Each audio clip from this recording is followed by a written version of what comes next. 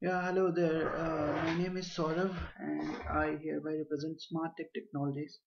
This would be my first video for the Matlab classes. I've been trying to post this video for the last couple of months but couldn't find the time to post it now.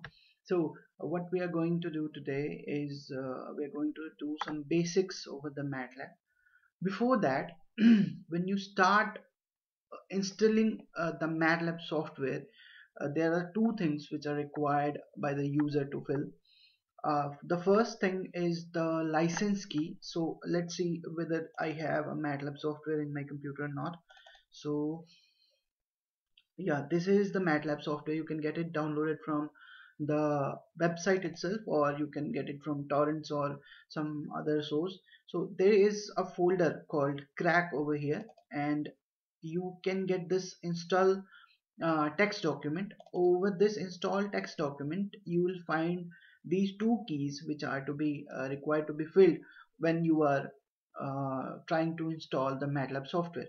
Now there are two keys over here. You can choose either of them, but accordingly you will have to change the installation pattern.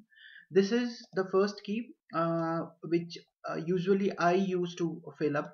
So there is also a registration file that is called license underscore standalone dot dat. This will be required when you will be finishing up the installation of the software. Okay, once the software is installed over your laptop or over your PC, I'm not sure about the Macintosh users because there are some certain criterias for the Macintosh laptops, and the MATLAB version for Macintosh is available, but from different sources. You will have to choose it wisely that whether you are going to install it for a Windows laptop or a Macintosh. Okay, once you get it done with the installation of the software, it must be there somewhere in the menu, in the main menu from where you can start it up. Although there must be an icon over the laptop desktop screen, you can get it done while the installation is getting finished. Now I do have this MATLAB icon over here. All I can do is I can click over here, and this is where I get my entire MATLAB. So there are certain windows in this MATLAB software. The first one is called this current folder. Current folder is something which contains the folder you're working in. Suppose you are working with some coding, so that coding part can be loaded over here. So this current folder, I'll show you up how it goes. So I'll this current folder contains of that folder where you are working in. Now this is the path where you are working. So for now what I'm going to do, I'm going to create a folder. Okay, and this is MATLAB example video. Okay, now this folder is empty till now, so I'm going to copy this address and I'm going to paste this address over here. Now see, the folder has changed and we are in that particular folder which I have just created, MATLAB example video. If you'll put something over here, you'll see the changes in the current folder.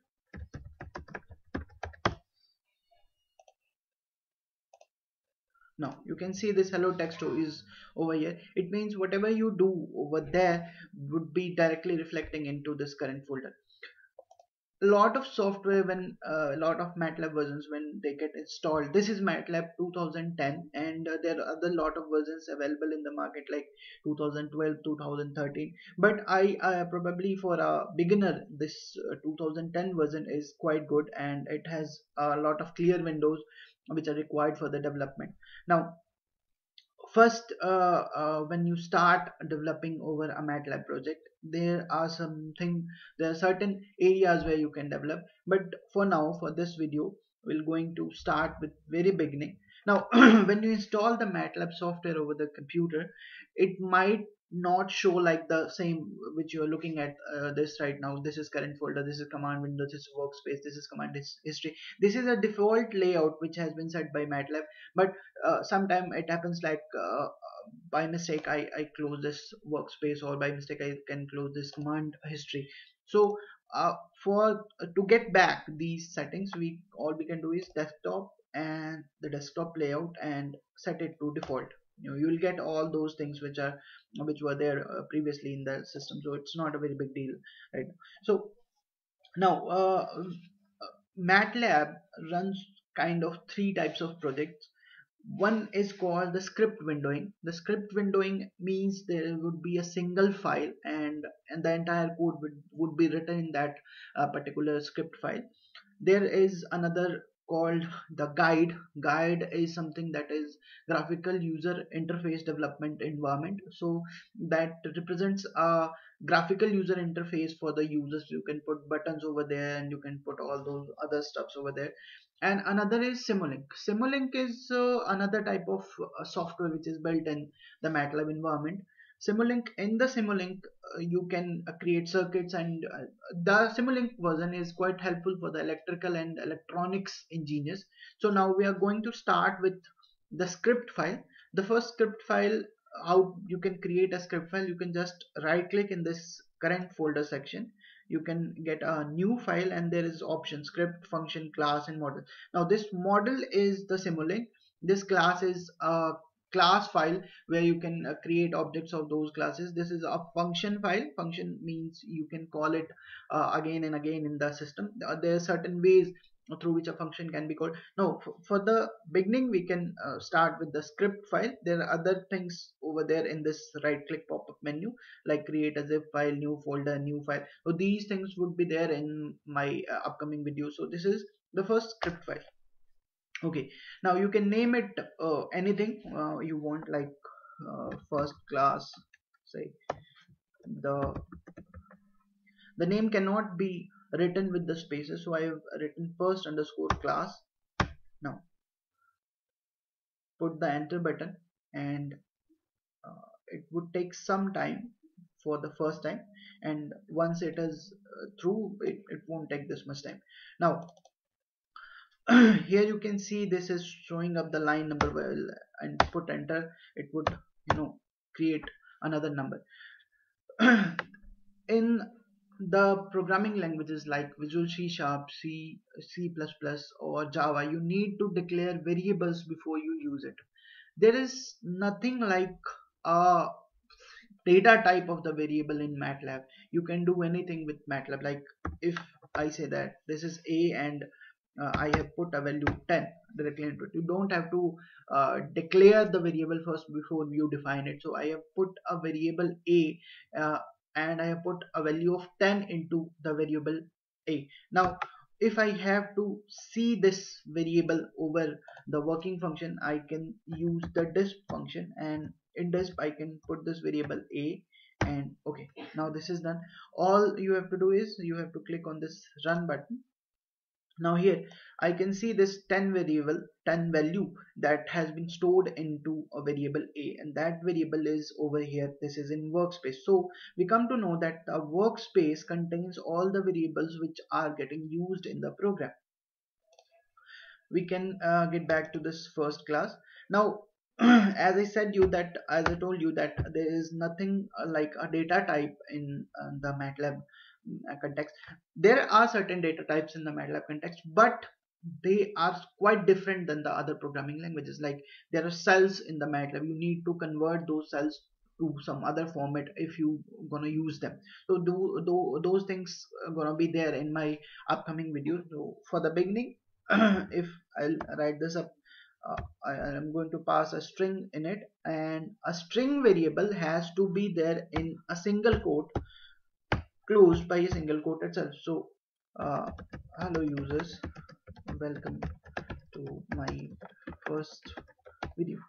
Now once I have put a integer variable into a variable A. Now I have put the same I have put a string data into the same variable. So this shows that we don't have data types over the MATLAB software. Look, now see, this 10 value is stored in this A, and this A is acting like an integer right now. And now for the same variable, we have put a string into that variable, and now this variable is acting like a string. So it is quite clear that this MATLAB software can reuse the specification of the variables and can change the specifications of the variable accordingly. Now, I don't want these words to be written over and over again, because see, this 10 value was from the previous program which we used to write, like it was a equals to 10, and now this is the result of the new. To clear the screen, there is a simple command that is called clc. Now I'll run this program. Now see, this we do have only this result. This 10 is from the new a variable, and this is hello users, welcome to my first video. This is from the upcoming variable that is a, and we have put the string into it. Now if you have to comment this, you can select the lines. If you have to comment one line, you can just put a percentage sign before the line. If you have to comment certain lines, if you have more than one line, you can select the lines and you can press Ctrl R. These all lines would be commented at once. If you have to uncomment them, you can select them and Ctrl T would be the command to uncomment. This was commented twice, so we'll have to put again a Ctrl T. So there is, you can write down the commands that Control plus R would be for commenting more lines.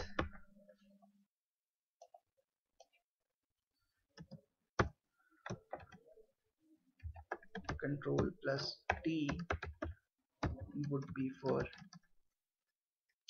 uncommenting. Okay, so we'll start with a very basic program that is called if else program. I guess you guys are familiar with the C++ environment, so there are some difference in the written syntax contrast. So first, before I start the if else program, I'll show you up this workspace folder. Now this workspace folder acts very simultaneously when you are running the program.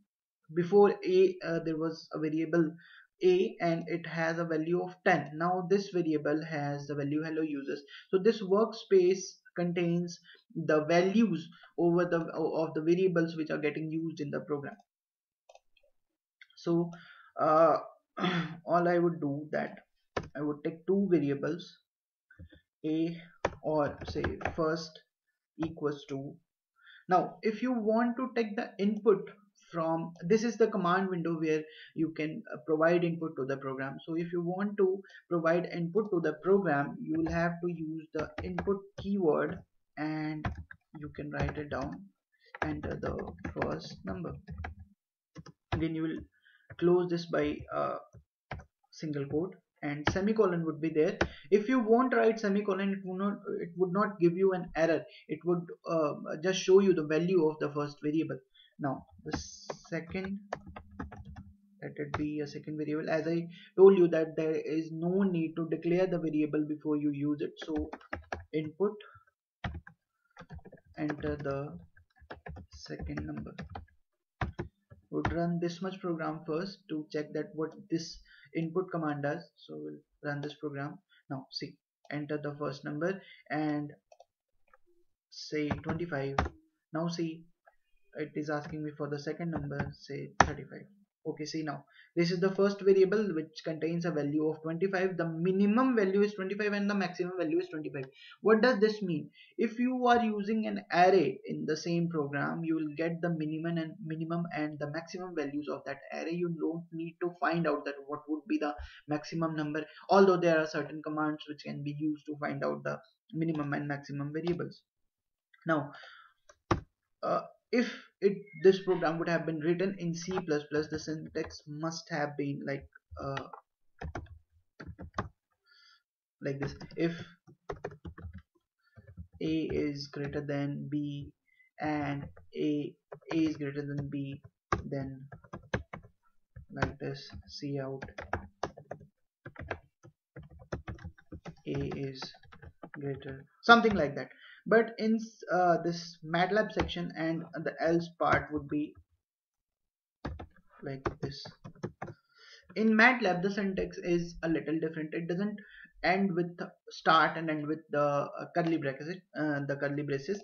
It starts with like, if it is your wish, you want to put a round bracket over here, you can provide the syntax over here also. But if you don't provide, it won't give you an error. If first is greater than second, now this if block would end with this AND keyword.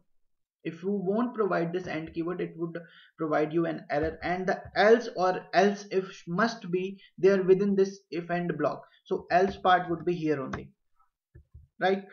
If you have more than two variables, so you would more likely to put the else if condition. That else if condition should be also there in this between this if and AND block. So if first is greater than second, is okay, first number is greater, else we don't need to compare this. So this second number is greater. So we would run this program as we have put the CLC, so it would clear the screen first like this only. So we have put the first number 25 and is asking for the second number. We put no, so it is the second number is greater. Well, again this, I'll again run this program. I would provide the first number has a greater value and the second number is 75. So first number is greater, so this is how it goes in. Now this particular language is case sensitive. You cannot write CLC in capitals. This would provide an error. So undefined variable or function in CLC, but it would, if it would be in the small letters, it would clear the screen for you. So guys, this is for my first video, and